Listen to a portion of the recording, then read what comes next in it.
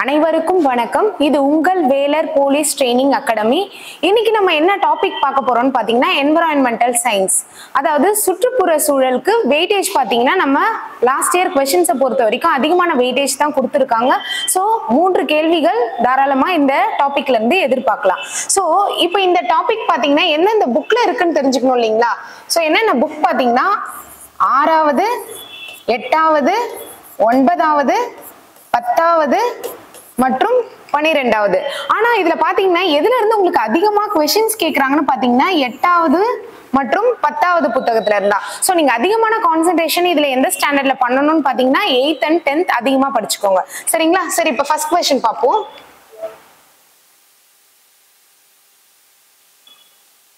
So first question பாருங்க. Who was the first Indian woman to strike an international reputation as wildlife photographer? அதாவது இந்தியாவின் முதல் பெண் வன உயிரி புகைப்பட கலைஞர். இது பாத்தீங்கன்னா உங்க 10th புத்தகத்துல ஒரு do you know Dhama. So இங்க என்ன கொடுத்திருக்காங்கன்னு பாத்தீங்கன்னா சோ வன உயிரி புகைப்பட கலைஞர் யாருன்னு கேட்டிருக்காங்க. சோ இதுக்கு ஆன்சர் பாத்தீங்கன்னா ராதிகா ராமசாமி. இப்போ இந்த ராதிகா ராமசாமியை பொறுத்த வரைக்கும் நமக்கு என்ன விஷயம் ஃபர்ஸ்ட் தெரியணும்னு பாத்தீங்கன்னா இவங்க ஃபர்ஸ்ட் தமிழ்நாட்டுல பிறந்தவங்க. தமிழ்நாட்டுல எந்த மாவட்டத்தை சேர்ந்தவங்கன்னு பாத்தீங்கன்னா தேனி டிஸ்ட்ரிக்ட்மா. தேனி டிஸ்ட்ரிக்ட்ல வெங்கடாச்சலபுரம்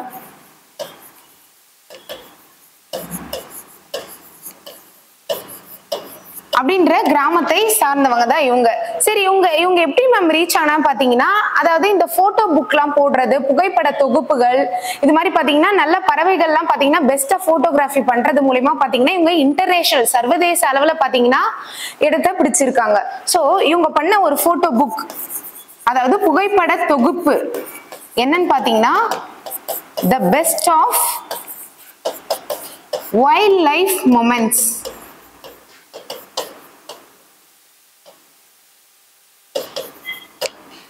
அதாவது தமிழ்ல பாத்தீங்கன்னா என்ன புகைப்பட தொகுப்புன்னு பாத்தீங்கன்னா வன உயிரிகளின்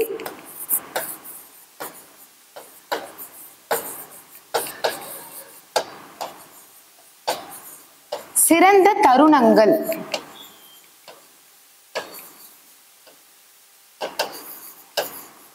இதை எப்ப அவங்க பப்ளிஷ் பண்ணாங்கன்னு பாத்தீங்கன்னா 2014ஆம் ஆண்டு. சோ அப்போ क्वेश्चन பாத்துங்க, முதல் பெண் வன உயிரி புகைப்பட கலைஞர்னு யாருன்னு கேட்டுட்டாங்கனாலுமே உங்களுக்கு ஆன்சர் என்னன்னு பாத்தீங்கன்னா ராதிகா ராமசாமி.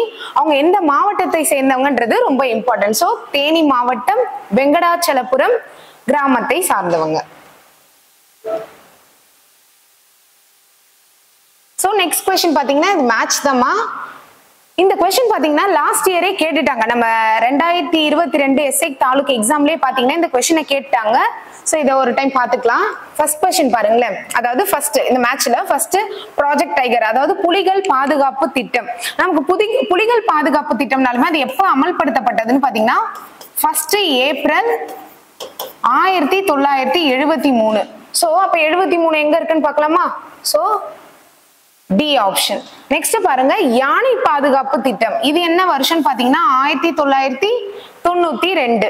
மூன்றாவது பாருங்க, முதலைகள் பாதுகாப்பு திட்டம். அதுக்கு என்ன ஆன்சர்னு பாத்தீங்கன்னா 1976. சோ நான்காவது பாத்தீங்கன்னா கடல் ஆமைகள் பாதுகாப்பு திட்டம், அதாவது ப்ராஜெக்ட் சீ டர்ட்டில். இதுக்கு என்ன ஆப்ஷன் பாத்தீங்கன்னா பி ஆப்ஷன் 1999. லாஸ்ட் பாருங்களேன், இந்திய காண்டா மிருகங்கள் பாதுகாப்பு திட்டம். இது பாத்தீங்கன்னா ரைமிங்கா ஒரு ஈஸியா நான் வச்சுக்கலாம் 2020. ரைனோசரஸ்னு வந்துட்டாலுமே காண்டா மிருகங்கள்னு வந்துட்டாலுமே 2020 தான் உங்களுடைய ஆப்ஷன். சோ அப்ப இந்த ஆப்ஷன் எல்லாமே எங்க இருக்கு பாருங்க, டி ஏ இ பி சி. சோ உங்களுடைய ஆப்ஷன் பாத்தீங்கன்னா இதுக்கு சி ஆப்ஷன்மா.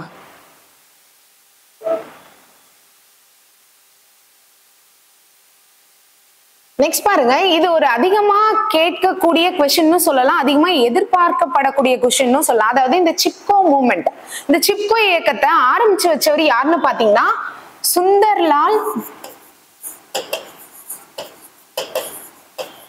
பகுகுணா.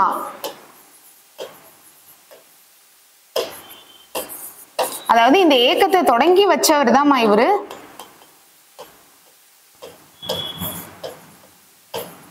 சோ இந்த இயக்கம் இப்ப क्वेश्चन நமக்கு என்னன்னு பாத்தீங்கன்னா சிப்கோ இயக்கம் டேஷ்க்கு எதிராக ஆரம்பிக்கப்பட்டது. அதாவது எதுக்கு எதிரா இந்த அமைப்பு ஆரம்பிக்கப்பட்டுச்சுன்னு பாத்தீங்கன்னா காடழிப்பு.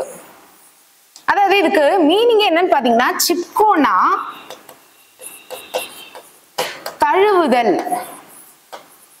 அதாவது to stick R to Haq அப்படின்னு சொல்லுவாங்க இங்கிலீஷ்ல.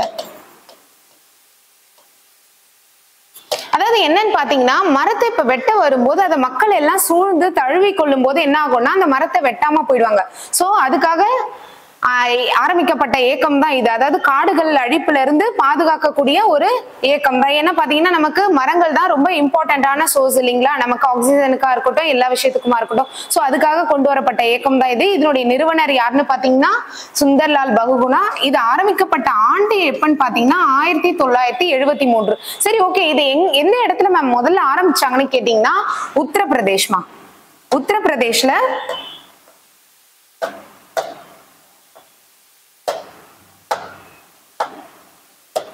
உத்தரப்பிரதேஷ்ல சமோலி அப்படின்ற டிஸ்ட்ரிக்ட்ல தான் முதல்ல இதை ஆரம்பிச்சாங்க. சோ அப்ப இதுக்கு என்ன answer? Chipko movement is initiated against deforestation. So அப்ப காடுகளை அழிக்காம இருக்கிறதுக்காக ஆரம்பிக்கப்பட்ட ஒரு இயக்கம் தான் என்னன்னு பாத்தீங்கன்னா நம்ம சிப்கோ இயக்கம்.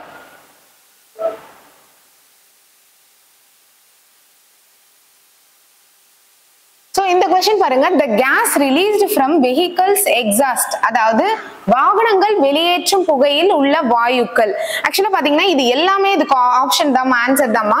சோ கார்பன் மோனாக்சைடும் பாத்தீங்கன்னா நம்ம வாகன புகையில வெளியிடக்கூடிய ஒரு வாயு தான். சல்பர் டை ஆக்சைடு, அப்புறம் ஆக்சைட்ஸ் ஆஃப் நைட்ரஜன், இது எல்லாமே பாத்தீங்கன்னா இதுக்கு ஆன்சர் தான். சோ இதுக்கு ஆப்ஷன் என்னன்னு பாத்தீங்கன்னா ஆப்ஷன் டி. இதாலதான் பாத்தீங்கன்னா இந்த வாயுக்கள்லாம் வெளியேறதுனால தான் பாத்தீங்கன்னா நம்ம ஓசோன் மண்டலத்துல ஓட்டை விழுதுன்னு பார்த்திருப்போம். அது மட்டும் இல்லாம புவி வெப்பமயமாதல், அதாவது குளோபல் வார்மிங், இது எல்லாத்துக்குமே ரீசன் பாத்தீங்கன்னா இதுதான். இதாலதான் பாத்தீங்கன்னா அமில மழைன்னு சொல்லுவாங்க இல்லைங்களா. சோ அந்த அமில மழையும் வர்றதுக்கு காரணம் என்ன வாயுக்கள்னு பாத்தீங்கன்னா இதெல்லாம் தான். So next green house effect, பசுமை இலா வாயு. இப்போ இந்த டாபிக்கோட ரிலேட்டடான ஆப்ஷன் எதுன்னு பார்ப்போம். First cooling of the earth, இது தேவையில்லை. Next dropping of UV rays, அப்புறம் பூமி வெப்பமயமாதல், தாவரங்கள் பயிர் செய்தல். இதுல என்ன ஆப்ஷன் பாத்தீங்கன்னா பூமி வெப்பமயமாதல், அதாவது வார்மிங் ஆஃப் எர்த். ஆக்சுவலா என்ன பாத்தீங்கன்னா கிரீன் ஹவுஸ் கேசஸ்ல பாத்தீங்கன்னா இந்த கார்பன் மோனாக்சைடு, மீத்தேன்,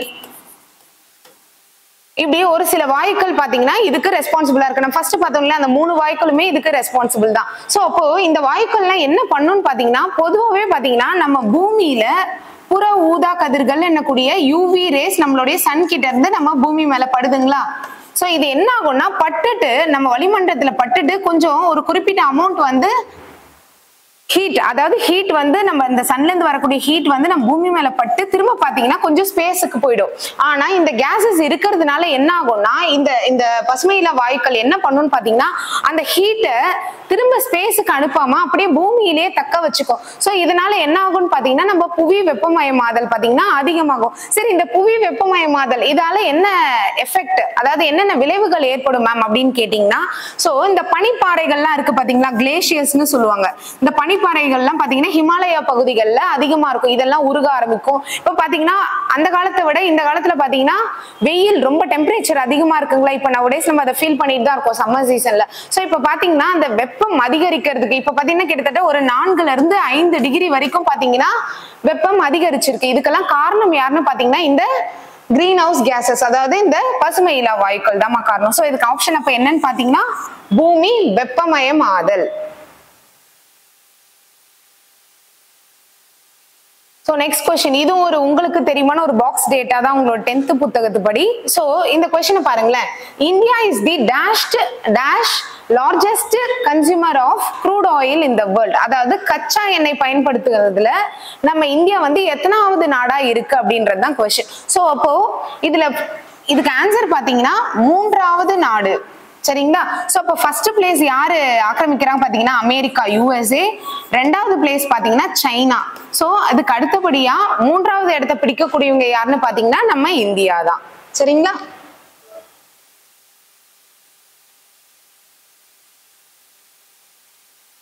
சோ இந்த क्वेश्चन பாருங்க, நெக்ஸ்ட் பொறுத்துக.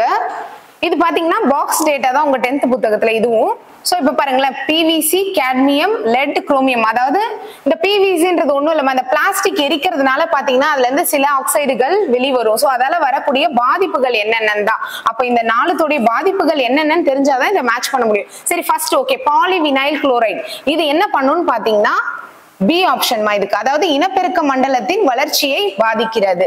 ரெண்டாவது பாருங்களேன், கேட்மியம். கேட்மியம் என்ன பண்ணும்னு பாத்தீங்கன்னா நரம்புகளை பாதிக்கிறது. அப்போ ரெண்டு ஆப்ஷன் மேட்ச் பண்ணிடுமா? B, D. எங்க இருக்கு பாருங்க, B, D. So option D. Next பாத்தீங்கன்னா இஎம். இஎம் வந்து குழந்தைகள்ல லெட்னாலுமே நீங்க சைல்டு ஞாபகம் வச்சுக்கலாம், எல்இஏடி, லெட், சைல்டு. சோ குழந்தைகள்ல பாத்தீங்கன்னா மூளை வளர்ச்சியை பாதிக்கிறது. நெக்ஸ்ட் பாத்தீங்கன்னா குரோமியம். குரோமியம் பொதுவா பொறுத்த வரைக்கும் மூச்சு திணறல் ஆஸ்துமா, அதாவது ஆஸ்துமாட்டிக் பிராங்கைட்டிஸ் அப்படின்னு சொல்லுவாங்க. அதாவது இந்த குரோமியம் அதிகமா கழிவு வந்து தொழிற்சாலைகள்ல இருந்து, இண்டஸ்ட்ரியில இருந்து வெளியேறதுனால பாத்தீங்கன்னா நமக்கு என்ன நோய் வரும்னு பாத்தீங்கன்னா ஆஸ்துமானக்கூடிய நோய் ஏற்படும். சோ இதுக்கு ஆப்ஷன் பாருங்க, அப்போ பி, டி, ஏசி. அது மட்டும் இல்லாம இந்த குரோமியத்தை பத்தி பாத்தீங்கன்னா ஷகிலா பானு அப்படின்றவங்க, இது ஒரு டூ யூ நோ தான், உங்களுக்கு தெரியுமா டேட்டா தான். இவங்க என்ன பண்ணிருப்பாங்கன்னா இந்த குரோமியத்தை ரிசர்ச் பண்ணி, உங்களுக்கு தமிழ்நாட்டை சேர்ந்த பெண் தான். சோ எப்படி நம்ம ராதிகா ராமசாமி பார்த்தோம் இல்லைங்களா, தேனி மாவட்டத்தை சார்ந்தவங்க. இவங்க பாத்தீங்கன்னா ராமநாதபுரம் டிஸ்ட்ரிக்டை சார்ந்தவங்க தான் இவங்க. சோ இவங்க என்ன கண்டுபிடிச்சிருப்பாங்க பாத்தீங்கன்னா, இந்த குரோமியம் தண்ணியில, ஃபார் எக்ஸாம்பிள் இந்த இண்டஸ்ட்ரியல் வேஸ்ட் எல்லாமே நம்ம தண்ணியில கலக்கப்படுறதால இப்ப அந்த தண்ணி நம்மளே அருந்துறோம்னு வச்சுக்கோங்களேன். அப்ப என்ன ஆகும்னா இந்த குரோமியம் நம்ம உடலுக்குள்ள போகும்போது முக்கியமா பாத்தீங்கன்னா பெண்கள்ல இந்த குழந்தை, இப்போ மாசமா இருக்க பெண்கள்ல பாத்தீங்கன்னா அந்த குழந்தை வளர்ச்சியை பாதிக்கும். அது மட்டும் இல்லாம மலட்டுத்தன்மை, ஒண்ணு பிரெக்னண்டா இருந்தா குழந்தை வளர்ச்சியை பாதிக்கும், இல்ல மேபி அவங்க வந்து அன்மேரிடா இருக்காங்கன்னு பாத்தீங்கன்னா அவங்களுக்கு இன்ஃபர்டிலிட்டின்னு சொல்லுவாங்க. அதாவது மலட்டுத்தன்மையை ஏற்படுத்தக்கூடிய ஒரு விஷயம் தான் பாத்தீங்கன்னா நம்ம குரோமியம். சரிங்களா? சோ அப்ப இதுக்கு ஆப்ஷன் என்னது? B, D, AC. அப்போ பாலிவினைல் குளோரைட்னா இனப்பெருக்க மண்டலத்தை பாதிக்கும், அதாவது ரீப்ரொடக்டிவ் சிஸ்டம். நெக்ஸ்ட் கேட்மியம் பாத்தீங்கன்னா நியூரல் டேமேஜ், அதாவது நம்ம நரம்புகளை பாதிக்கும். நெக்ஸ்ட் லெட் பாத்தீங்கன்னா மூளை வளர்ச்சியை குழந்தைகள்ல பாதிக்கும். நான்காவது குரோமியம் பாத்தீங்கன்னா மூச்சு திணறல் ஆஸ்துமா, அதாவது ஆஸ்துமாட்டிக் பிராங்கைட்டிஸ்.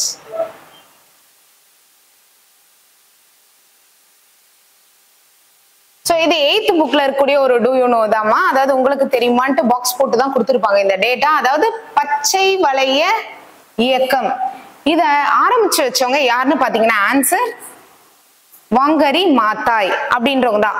பேரே பார்க்க டிஃப்ரெண்டா இருக்கு இல்லைங்களா? சோ அப்ப அவங்க நம்ம நாட்டை சார்ந்தவங்க இல்ல, அவங்க பாத்தீங்கன்னா கென்யா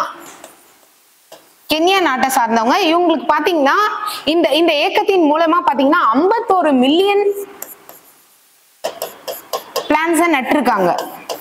இந்த இயக்கத்தின் மூலமா இந்த பெண்மணி என்ன பண்ணிருக்காங்கன்னா 51 மில்லியன் தாவரங்களை பாத்தீங்கன்னா நட்டிருக்காங்க, செடிகளை நட்டிருக்காங்க. சோ இதுக்காக என்ன பண்ணிருக்காங்கன்னா இவங்களுக்கு நோபல் பரிசு கொடுத்திருக்காங்க. அதாவது நோபல் பரிசு எதுக்காக பாத்தீங்கன்னா அமைதிக்கான நோபல் பரிசு. சோ அமைதிக்கான நோபல் பரிசு பெற்றவங்க தான் யாருமா? வங்கரி மாத்தாய். நமக்கு சுந்தர்லால் பகுனா தெரியும், அவங்க என்ன பண்ணிருக்காங்க? சிப்கோ இயக்கம், கரெக்டா? சிப்கோ இயக்கத்தை ஆரம்பிச்சு வச்சவங்க இவங்க. ராதிகா ராமசாமி தெரியும், முதல் பெண் வைல்ட் லைஃப் போட்டோகிராஃபர். நெக்ஸ்ட் பாத்தீங்கன்னா பி சுந்தரம். இவங்க யாருன்னு பாத்தீங்கன்னா நம்ம நெக்ஸ்ட் கொஸ்டின்ல பார்ப்போம். இந்த சிவப்பு தரவு புத்தகம், இந்த ப்ளூ கிராஸ் இதெல்லாம் பாத்தீங்கன்னா உங்களுக்கு 8th புக்ல பாத்தீங்கன்னா ரொம்ப இன் டீடைல்டா இருப்பாங்க, அது சம்பந்தப்பட்டவங்க தான் நம்ம சுந்தரம். சோ ஒரு நெக்ஸ்ட் கொஸ்டின்ல பார்ப்போம் நம்ம.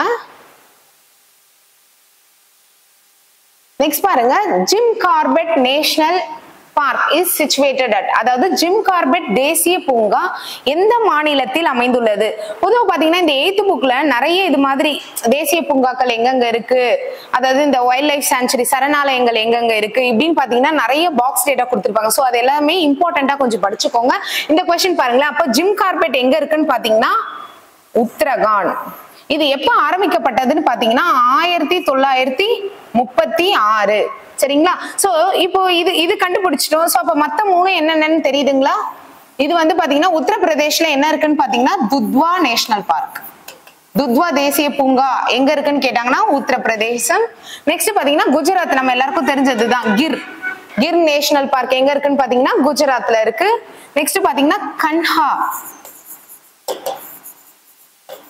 கன்ஹா தேசிய பூங்கா எங்க இருக்குன்னு பாத்தீங்கன்னா மத்திய பிரதேசத்துல இருக்கு. சோ அப்போ ஜிம் கார்பெட் எங்க இருக்கு? உத்தரகாண்ட்ல இருக்கு.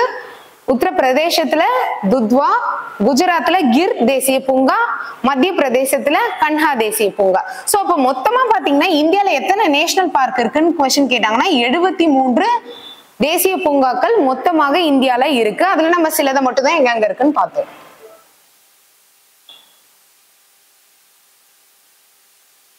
சோ நெக்ஸ்ட் இந்த क्वेश्चन பாருங்களேன். இந்தியாஸ் ஃபர்ஸ்ட் ஜூ, அதாவது இந்தியாவின் முதல் மிருக காட்சி சாலை எங்கு நிறுவப்பட்டதுன்னு பாத்தீங்கன்னா பராக்பூர். சோ இந்த பராக்பூர் எங்க இருக்குன்னு பாத்தீங்கன்னா வெஸ்ட் பெங்கால். அப்ப இது இந்தியால தானே இருக்கு, மேற்கு வங்காளத்தில் அமைந்துள்ளது. சோ அப்ப பராக்பூர் எங்க இருக்குன்னு கேட்டாங்கன்னா வெஸ்ட் பெங்கால். சோ இப்போ இந்த மத்த ஆப்ஷன் வேணா எப்படி கொடுத்திருக்கேன்னு பாத்தீங்கன்னா எல்லாமே வெஸ்ட் பெங்கால்ல இருக்கக்கூடிய மத்த சிட்டிஸ் தான் பாத்தீங்கன்னா நான் ஆப்ஷனா எடுத்துப்பேன். பட் இதுக்கு ஆப்ஷன் என்னன்னு பாத்தீங்கன்னா பராக்பூர். இது எங்க இருக்குன்னு பாத்தீங்கன்னா வெஸ்ட் பெங்கால்ல இருக்கு.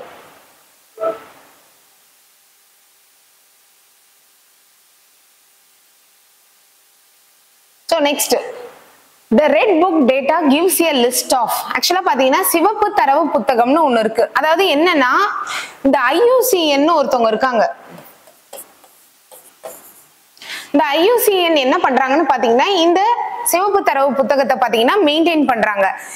இந்த சிவப்பு தரவு புத்தகம்னா ஃபர்ஸ்ட் என்னன்னு தெரிஞ்சுப்போமே. இப்போ நம்ம பொதுவாகவே பாத்தீங்கன்னா உயிரினங்கள் நிறைய வந்து அழிந்து கொண்டு வருது. கரெக்டா இப்ப டைனோசர்லாம் அழிஞ்சு போச்சு, அந்த லிஸ்ட்ல அதெல்லாம் இருக்கும். சோ இப்ப அழிந்து கொண்டு வரதுல நம்ம தமிழ்நாட்டுடைய ஸ்டேட் அனிமல் எதுமா? நில்கிரி தார் சொல்லலாமா, வரையாடு. சோ இதெல்லாம் பாத்தீங்கன்னா என்டேஞ்சர்டு லிஸ்ட்ல, அதாவது அழிந்து கொண்டு வரக்கூடிய தருவாயில இருக்கக்கூடிய விலங்குகள்ன்ற சில லிஸ்ட்ல பாத்தீங்கன்னா இது மாதிரி சில விலங்குகள் இருக்கு. அவங்க புக்ல பாத்தீங்கன்னா நிறைய ஐட்டம்ஸ் கொடுத்திருப்பாங்க, அதெல்லாமும் சேர்த்து படிச்சுக்கோங்க. சோ அப்ப அது மாதிரி இதெல்லாம் பாத்தீங்கன்னா அது மாதிரி அழிஞ்சிட்டு வரக்கூடியது, அழிஞ்சது, இதெல்லாம் பாத்தீங்கன்னா ஒரு லிஸ்ட் மாதிரி போட்டு வச்சிருப்பாங்க. அதுதான் என்னன்னு பாத்தீங்கன்னா இந்த ரெட் புக் டேட்டா. சோ இது மாதிரி ஏன் மாமா சரி அதை எதுக்கு ஃபைல் மாதிரி போட்டு அதை எல்லாத்தையுமே வந்து ரெக்கார்ட் மெயின்டைன் பண்ணணும் அப்படின்னு பாத்தீங்கன்னா, சோ ஒருவேளை இப்போ ஒன் ஹார்ன்ட் ரைனோசரஸ் வச்சுக்குமே, அதாவது ஒற்றை கொம்பு காண்டா மிருகங்கள், இதெல்லாம் பாத்தீங்கன்னா அழிந்துட்டு வருது. சோ அதுக்காக ஏதாவது ஒரு திட்டம் போட்டு அதை எண்ணிக்கையில அதிகரிக்கிறதுக்கு என்ன வேலைகள் செய்யணுமோ அதை இந்த புக் மூலமா செய்வாங்க. சோ அப்போ இது மாதிரி லிஸ்ட் கிரியேட் பண்றதுனால பாத்தீங்கன்னா அந்த ஒரு ஸ்பெசிபிக்கான உயிரினங்கள் வந்து அழியாம பாத்துக்க முடியும். மெயினா பாத்தீங்கன்னா இதுல ரெண்டு லிஸ்ட் மெயின்டைன் பண்ணுவாங்க. என்னன்னு பாத்தீங்கன்னா என்டேஞ்சர்ட், இன்னொன்னு எக்ஸ்டிங்க்ட்னு சொல்லுவாங்க.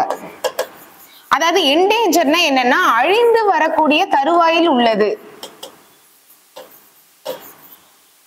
அழிஞ்சிட்டு வர்றது. இது பாத்தீங்கன்னா அழிந்து விட்டது, அதாவது எக்ஸ்டிங்க்ட்.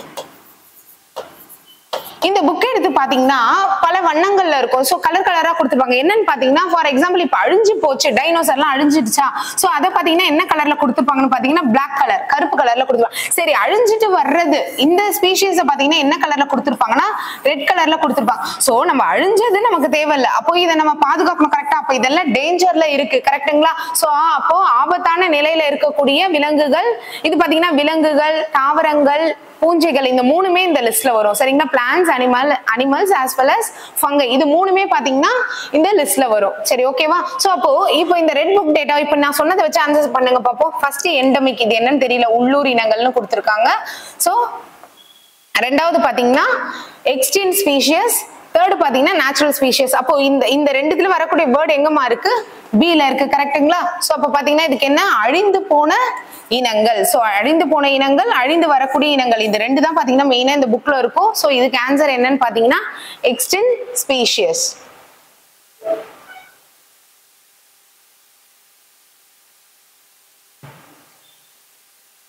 சோ வனவிலங்குகள்லாம் அழிந்து போறதுனால என்ன பண்ணிருக்காங்கன்னா இயர்லியராவே இப்போ நிறைய சட்டங்கள் வந்தாலும் ஃபர்ஸ்ட் போட்ட சட்டம் எதுன்னு பாத்தீங்கன்னா 1972ல வனவிலங்கு பாதுகாப்பு சட்டம்னு ஒண்ணு போட்டிருக்காங்க. இதன் மூலமா பாத்தீங்கன்னா அழிந்து வரக்கூடிய விலங்குகள் எல்லாத்தையுமே வந்து பாதுகாக்கிறதுக்காக இந்த சட்டம் போட்டு இன்னைக்கு வரைக்கும் இது பாத்தீங்கன்னா யூஸ்ல தான் இருக்கு. சரிங்களா? சோ அப்ப இதுக்கு என்ன ஆன்சர்? வனவிலங்கு பாதுகாப்பு சட்டம் அப்படின்னு கொஸ்டின் கேட்டாலுமே என்ன ஆன்சர்? 1972. சோ நம்ம முன்னாடியே பார்த்தோம் இல்லைங்களா இந்த சிவப்பு தரவு புத்தகம். So red book data,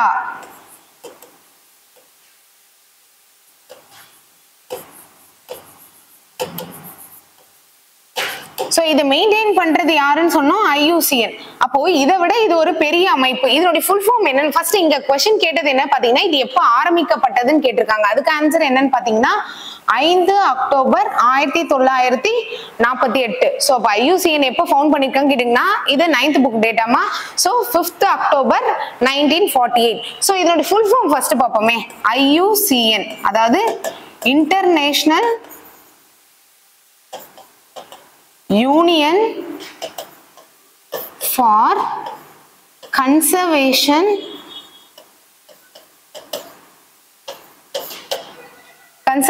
of nature and natural resources. அதாவது தமிழ்ல பாத்தீங்கன்னா இயற்கை மற்றும் இயற்கை வளங்களை பாதுகாக்கும்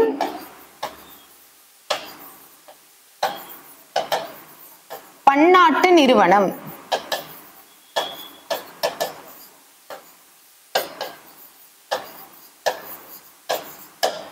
சோ அப்ப IUCN எப்ப ஆரம்பிச்சான்னு பாத்தீங்கன்னா, நம்ம சுதந்திரம் வாங்கின அடுத்த வருஷம் ஞாபகம் வச்சுக்கோங்க, 5 அக்டோபர் 1948. அதனுடைய ஃபுல் ஃபார்ம் என்னன்னு பாத்தீங்கன்னா, இயற்கை மற்றும் இயற்கை வளங்களை பாதுகாக்கும் பன்னாட்டு நிறுவனம். சோ அப்ப அதனுடைய நோக்கம் என்னவாதான் இருக்கும், பேர்லயே இருக்கு. அப்ப இயற்கையை பாதுகாக்கணும், கரெக்டுங்களா? சோ அப்ப இதனுடைய விஷன் என்னன்னு கேட்டாங்கனாலும் இந்த ஆன்சர் இயற்கையை பாதுகாக்கணும். So conservation of our nature is the vision of the IUCN.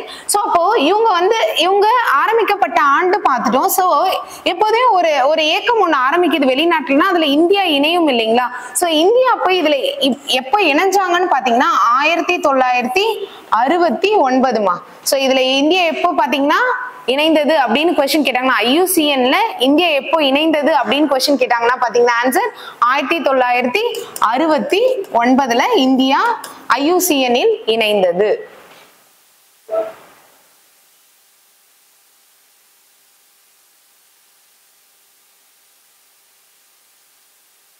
Next question பாருங்களேன். இந்திய ப்ளூ கிராஸ் நிறுவனம், ப்ளூ கிராஸ் என்ற அமைப்பை நிறுவியவர் யார்? அதாவது who founded the Blue Cross of India? நல்லா क्वेश्चन பார்க்கணும். ப்ளூ கிராஸ் ஆஃப் இந்தியா, அதாவது ப்ளூ கிராஸ்ன்றது பொதுவாகவே பாத்தீங்கன்னா லண்டன்ல ஆரம்பிக்கப்பட்டது. அதாவது பாத்தீங்கன்னா பொதுவாகவே தெருக்கல்ல இருக்கக்கூடிய குதிரை எல்லாம் பாதுகாக்கணும்ன்றதுக்காக கொண்டு வரப்பட்டதுதான் இந்த ப்ளூ கிராஸ். பொதுவாகவே இது பாத்தீங்கன்னா அனிமல்ஸ், அது எந்த அனிமலா இருந்தாலும் சரி, ஃபர்ஸ்ட் குதிரைக்காக கொண்டு வந்திருந்தாலும் இது பாத்தீங்கன்னா மற்ற மிருகங்களையும் பாதுகாக்கக்கூடிய ஒரு இயக்கம் தான். பொதுவாக பாத்தீங்கன்னா நம்ம வீட்டுல நிறைய செல்ல பிராணிகளை வளர்ப்பாங்க. இப்ப பூனை, நாய், இது மாதிரிலாம். இதெல்லாம் பாத்தீங்கன்னா ஹெல்த்தியாவும் இருக்கணும், ஹாப்பியாவும் இருக்கணும். அதாவது நல்ல உடல் ஆரோக்கியத்தோடவும் இருக்கணும், சந்தோஷமாவும் இருக்கணும். ஒரு ஓனர் அதை வளர்க்குறாங்கன்னா அவங்க அதனுடைய தேவைகள் எல்லாத்தையுமே பூர்த்தி பண்ணி அதை நல்லா பாத்துக்கணும்ன்றதுக்காக கொண்டு வரப்பட்ட அமைப்பு தான் இது. சோ இது அப்போ எங்க ஆரம்பிக்கப்பட்டதுன்னு பாத்தீங்கன்னா UK லண்டன்ல. சோ அது நம்ம விலங்குகளுக்காக இந்த இயக்கம் ஆரம்பிச்ச உடனே என்ன பண்ணாங்கன்னு பாத்தீங்கன்னா, விலங்குகளுக்காக, அதாவது அனிமல் ஹாஸ்பிட்டல், முதல்ல இதுக்காக ஒரு மருத்துவமனை ஆரம்பிச்சிருக்காங்க. அது எங்கன்னு பாத்தீங்கன்னாலும் லண்டன் தான். எக்ஸாக்டா பாத்தீங்கன்னா எங்கன்னா விக்டோரியா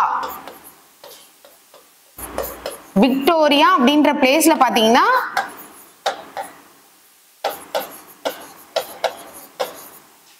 முதல் அனிமல் ஹாஸ்பிட்டல் ஃபர்ஸ்ட் எங்க ஆரம்பிச்சாங்கன்னு பாத்தீங்கன்னா விக்டோரியா லண்டன்ல. சோ இப்போ இந்த ப்ளூ கிராஸ் மூலமா பாத்தீங்கன்னா நம்ம விலங்குகளை பாதுகாக்கிறோம். நிறைய நம்ம வெளியிலேயே நிறைய கேட்டிருப்போம், இந்த blue cross, red cross animal எல்லாம் பாத்தீங்கன்னா துன்புறுத்தினா ப்ளூ கிராஸ்ல இருந்து வந்து அரெஸ்ட் பண்ணிடுவாங்க அப்படின்லாம் கேள்விப்பட்டிருப்போம். சோ அப்ப அது எங்க ஆரம்பிக்கப்பட்டதுன்னு பாத்தீங்கன்னா UK லண்டன்ல.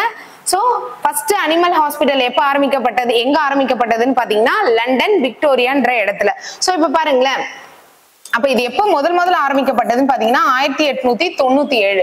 சோ இப்ப இதுல क्वेश्चन என்னன்னா, யாரு இந்தியால ஆரம்பிச்சாருடா? அப்ப ஆன்சர் என்னன்னு பாத்தீங்கன்னா இதுக்கு V சுந்தரம் அப்படின்றவங்க தான் பாத்தீங்கன்னா இந்தியால ப்ளூ கிராஸ் நிறுவனத்தை, அதாவது ஆசியாவிலேயே பெரிய நிறுவனமான இந்த ப்ளூ கிராஸ வந்து சென்னையில ஆரம்பிச்சிருப்பாரு. சரிங்க, எங்க ஆரம்பிச்சாருன்னு क्वेश्चन கேட்டாங்கன்னா சென்னை. இவர் ஆரம்பிச்ச வருஷம் என்னன்னு பாத்தீங்கன்னா 1959ல சென்னையில V சுந்தரம்ன்றவர் blue cross of India அப்படின்ற அமைப்பை நம்ம சென்னையில தொடங்கி வச்சிருப்பாரு. சரிங்களா? நெக்ஸ்ட் சரி, இந்த யூஜின் ஓடம் இவரு என்னன்னு தெரியுதுங்களா? சோ இவரு பாத்தீங்கன்னா சுற்றுச்சூழலின் தந்தை நம்ம படிக்கிறோம் இல்லீங்களா,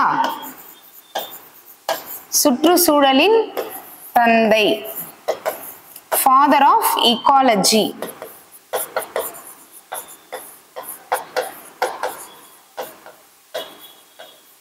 So father of ecology na yaar answer? Eugene Odum.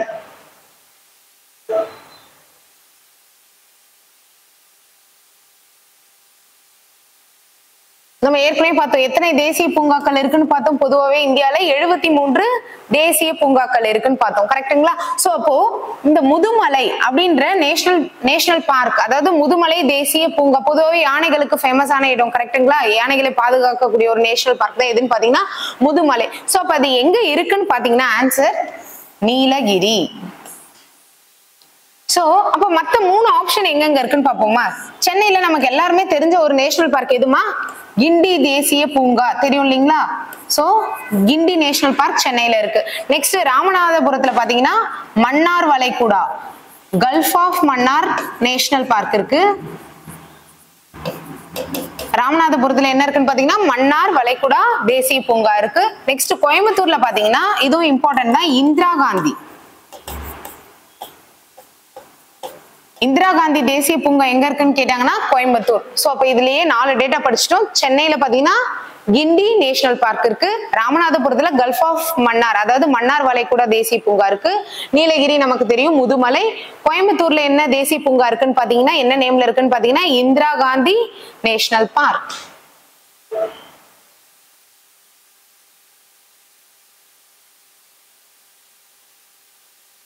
இந்த என்விரான்மெண்ட்டை பொறுத்த வரைக்கும் இது மாதிரியான எந்தெந்த தினம் என்னன்னைக்கு கொண்டாடப்படுகிறதுன்றதும் ரொம்ப இம்பார்ட்டன்ட் தான். இது மாதிரி பாத்தீங்கன்னா ஒரு 7-8 தினங்கள் உங்க புக்ல கொடுத்துருக்காங்க.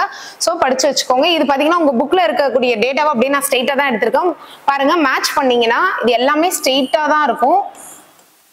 சோ நீங்க தெரிஞ்சுக்கணும்ன்றதுக்காக தான் ஆப்ஷனே நான் ஸ்ட்ரெயிட்டா எடுத்துட்டு வந்திருக்கேன். சோ ஆன்சர் இதுக்கு என்ன பாத்தீங்கன்னா ABCD.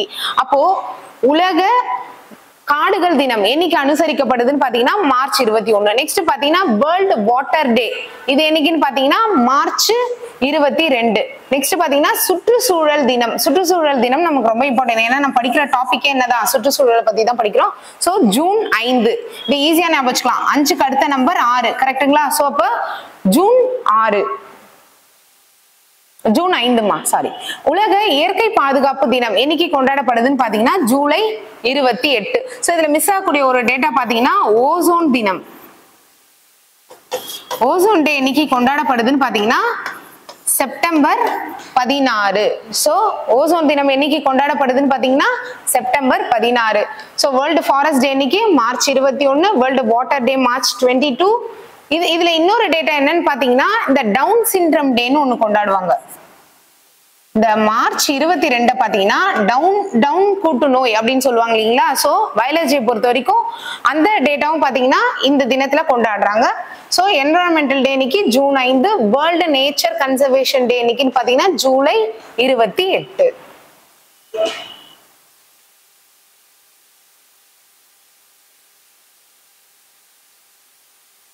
பயோகேஸ், அதாவது இந்த உயிரி வாயுன்னு நம்ம கேள்விப்பட்டிருப்போம். சோ அதுக்கு இன்னொரு பேர், அதாவது என்னன்னு அதை இன்னொரு நேம் வச்சு கூப்பிடுறாங்கன்னு பாத்தீங்கன்னா கோபார் கேஸ். சோ இந்த கோபர்னா என்னன்னு பாத்தீங்கன்னா இந்த பயோகேஸ் அப்படின்றதுக்கு மீனிங் என்னன்னு பாத்தீங்கன்னா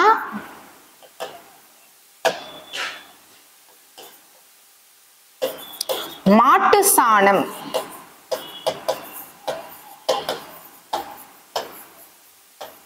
சோ அப்போ இதுல இருந்தே நமக்கு தெரியுது இந்த உயிரி வாயுவை எதுல இருந்து எடுக்கிறாங்கன்னு பாத்தீங்கன்னா மாட்டு சாணத்துல இருந்து எடுக்கிறாங்க. இதுல பொதுவா இந்த உயிரி வாயுல எதனுடைய சதவீதம் அதிகமா இருக்கும்னு பாத்தீங்கன்னா மீத்தேன், ஹைட்ரஜன் சல்பைடு, இப்படி பாத்தீங்கன்னா அதுல ஒரு 3-4 வாயுக்கள் இருந்தாலும் இதுல மீத்தேன் பாத்தீங்கன்னா 75% இருக்கும். அதாவது பாத்தீங்கன்னா மாட்டு சாணத்துல இருந்துதான்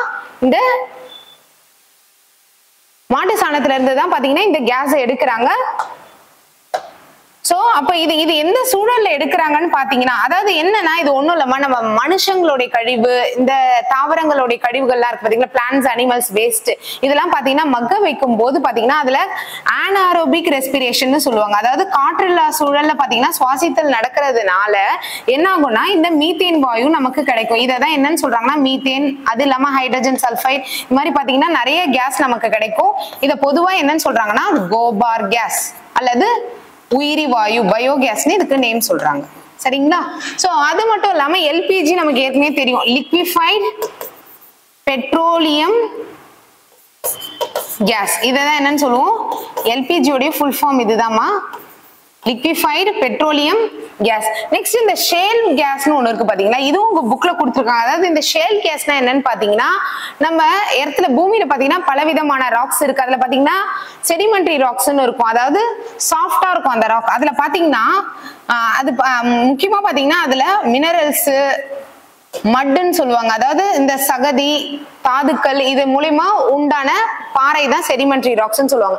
அதுல பாத்தீங்கன்னா இந்த கேஸ், இந்த ஃபாசில் ஃபியூவல்னு சொல்லுவாங்க இல்லைங்களா, நமக்கு தேவைப்படக்கூடிய அந்த ஃபாசில் ஃபியூவல்ஸ் இது எல்லாமே பாத்தீங்கன்னா இந்த செடிமெண்டரி ராக்ல சின்ன சின்ன துவாரங்கள் இருக்கும். அதுல ஃபார்ம் ஆன கேஸ் தான் என்னன்னு பாத்தீங்கன்னா இந்த ஷேல் கேஸ். சோ அப்ப பயோகேஸ்னா என்ன, gobar case.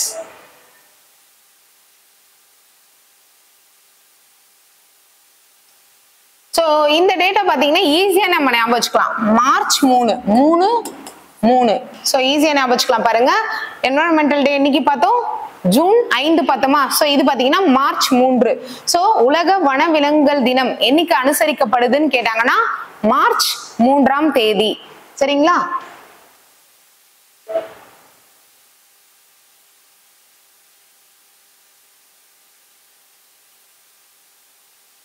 So, which is the largest rainfall in the world? அதாவது உலகின் மிகப்பெரிய மழைக்காடு எது? இது மோஸ்ட்லி எல்லாருக்குமே தெரிஞ்ச டேட்டா தான். என்ன இதுக்கு ஆன்சர்னு பாத்தீங்கன்னா அமேசான். இந்த அமேசான் அப்ப எங்க இருக்குன்னு பாத்தீங்கன்னா பிரேசில் நாட்டுல இருக்கு.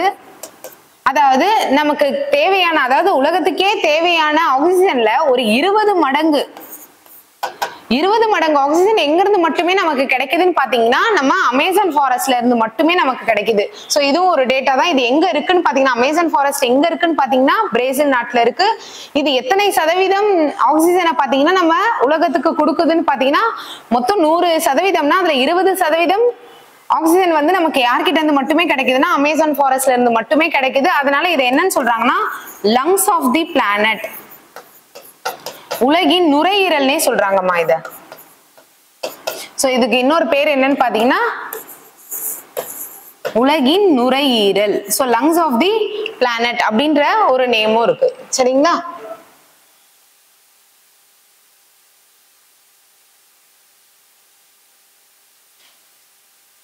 சோ இந்த क्वेश्चन பாருங்களேன், வாட் ஆர் தி ஸ்டெப்ஸ், இது வந்து ஒரு 6th புக் டேட்டா தான். So what are the steps adapted for better waste management. பொதுவாகவே நம்ம பாத்தீங்கன்னா நம்ம கழிவுகளை அதிகமா சேர்க்கிறோம் இல்லைங்களா. சோ அதனால பாத்தீங்கன்னா குப்பைகளை ஒரு இடத்துல குமிச்சு வைக்கிறதுனால பாத்தீங்கன்னா நமக்கு இடத்துடைய பற்றாக்குறையும் ஏற்படுது. அது இல்லாம நிறைய ஹார்ம்ஃபுல் எஃபெக்ட்ஸ், விளைவுகளும் மனிதர்களுக்கு ஏற்படுது. சோ அதை குறைக்கணும்னா என்ன பண்ணோம்னா அந்த வேஸ்ட்னு தூக்கி போடுற பொருட்களையே பாத்தீங்கன்னா நம்ம திரும்ப மறுபயன்பாடு செய்யும் போது, இந்த பிளாஸ்டிக்லாம் அப்படிதான் செய்வாங்கன்னு கேள்விப்பட்டிருப்போம். சோ அது மாதிரி மறுபயன்பாடு செய்யும் போது என்ன ஆகும்னா அந்த விளைவுகளை நம்ம குறைக்கலாம். சோ இதுல பாத்தீங்கன்னா இது என்னன்னு சொல்லுவாங்கன்னா 3Rன்னு சொல்லுவாங்க. சோ என்னன்னு பாத்தீங்கன்னா ரெடியூஸ், ரீயூஸ், ரீசைக்கிள். அதாவது குறைத்தல், மறுபயன்பாடு, மீட்டெடுத்தல். சோ இந்த 3R ப்ராசஸ் யூஸ் பண்றது மூலமா பாத்தீங்கன்னா நிறைய விளைவுகளை குறைக்கலாம். சோ இது 6th புக்ல இருக்கு இந்த டேட்டா. சோ இதையும் சேர்த்து படிச்சு வச்சுக்கோங்க. அப்ப இதுக்கு ஆன்சர் என்னன்னு பாத்தீங்கன்னா மேலே கூறிய அனைத்தும். So what are the steps adopted for better waste management? நம்ம வெறும் குறைக்கிறதுனால மட்டும் பத்தாது, மறுபயன்பாடும் செய்யணும், மீட்டெடுத்தலும் செய்யணும், சோ ரீசைக்கிளும் பண்ணணும். சோ இது மாதிரி இந்த 3R ப்ராசஸ்ன்றது இருக்கும்போது நமக்கு என்ன ஆகும்னா வேஸ்ட் நம்ம பெட்டரா மேனேஜ்மெண்ட் பண்ணலாம். சோ இதுக்கு ஆப்ஷன் என்னன்னு பாத்தீங்கன்னா மேலே கூறிய அனைத்தும். சோ இன்னைக்கு பாத்தீங்கன்னா ஒரு 20 क्वेश्चन டிஸ்கஸ் பண்ணிருக்கோமா. தேங்க்யூ.